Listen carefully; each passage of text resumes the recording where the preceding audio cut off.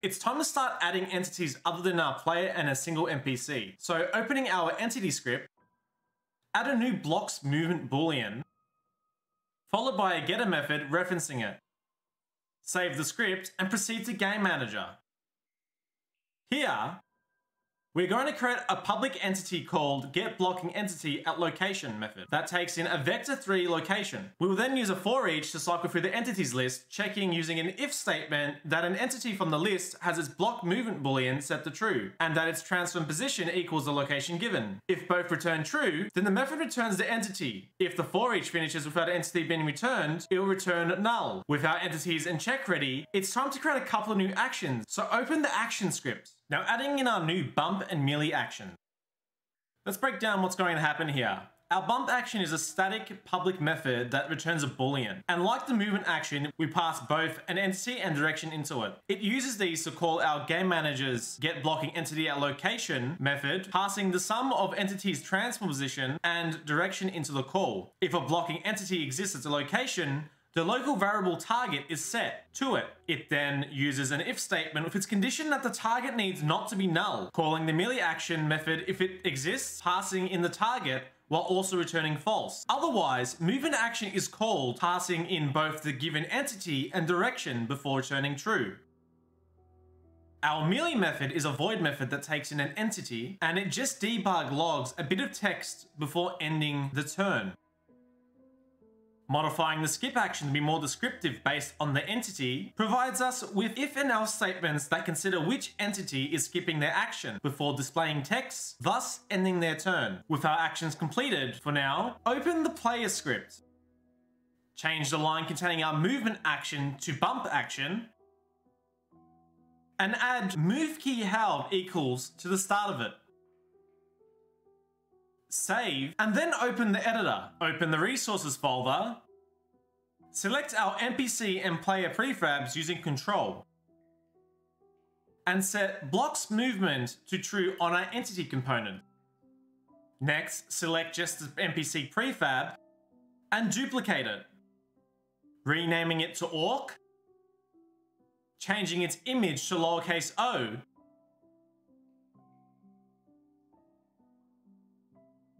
And color on the sprite renderer components to red 63, green 127, and blue also 63. Now duplicate the orc prefab, rename it to troll, change its image to an uppercase T, and color on its sprite renderer components to red 0 and also blue 0. Now open the map manager. Add a new invariable called max monster per room, give it a default of 2, scroll down to the generate dungeon call, and include it before rooms. Remove our NPC instantiate, then use the rename symbol command to rename create player to create entity. We'll add a new string parameter before exchanging the code within with a switch case that instantiates an entity based on the entity string given. Once exchanged, move over to the procgen script. Insert our new int variable into the generate dungeon method. Change line 48's if condition to if rooms.count not equals 0. Cut and paste our tunnel between call into the statement. And then cut the create entity call and paste it outside the for loop. Adding a player string to the create entity call.